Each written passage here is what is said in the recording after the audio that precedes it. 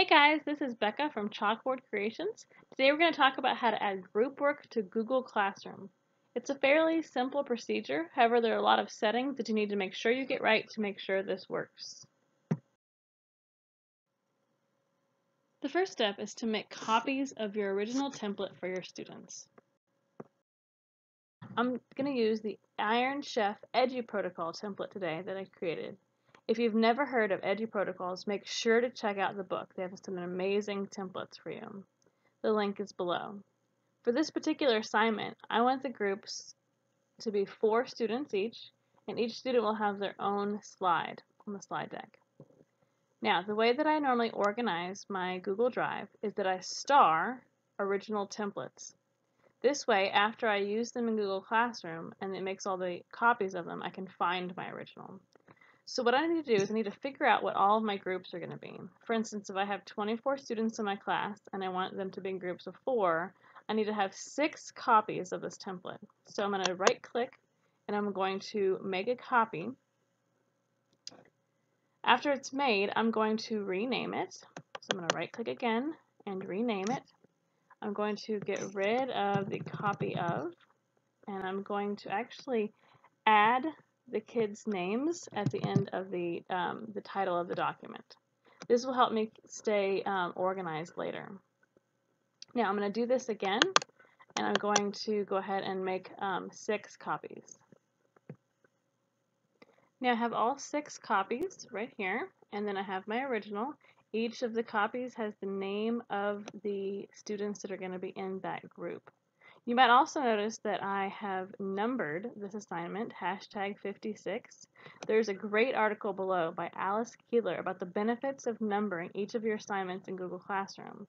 And since this is all one assignment, even though there's lots of copies of it, it all has the same number in my Google Drive.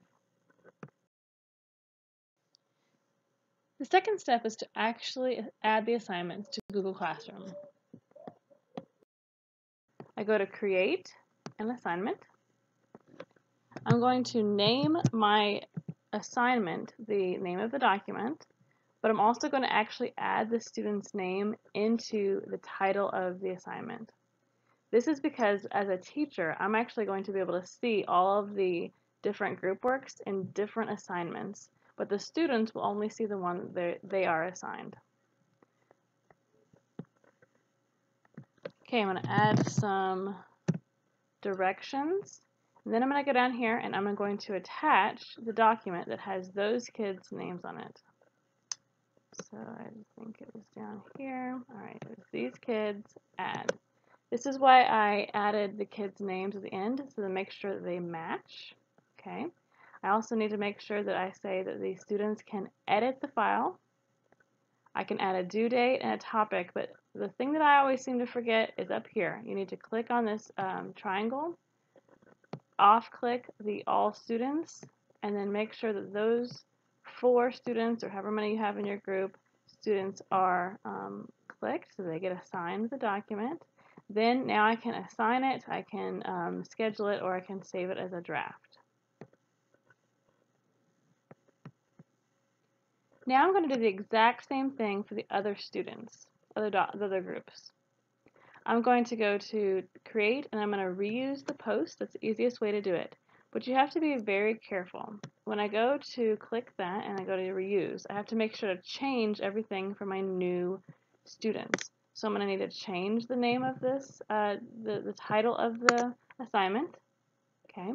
I'm going to need to get rid of this file, and I'm going to need to add the new one for the new group in my Google Drive.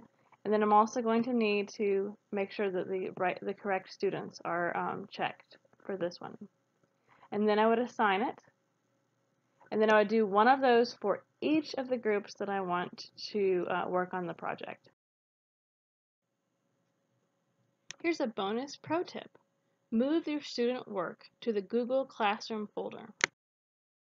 So when you create these 6 or 7 or however many assignments you have for each group in Google Classroom creates, this is my folder in Google Drive, Google Classroom creates a folder for each of those assignments, which means you end up with a lot of folders in your drive.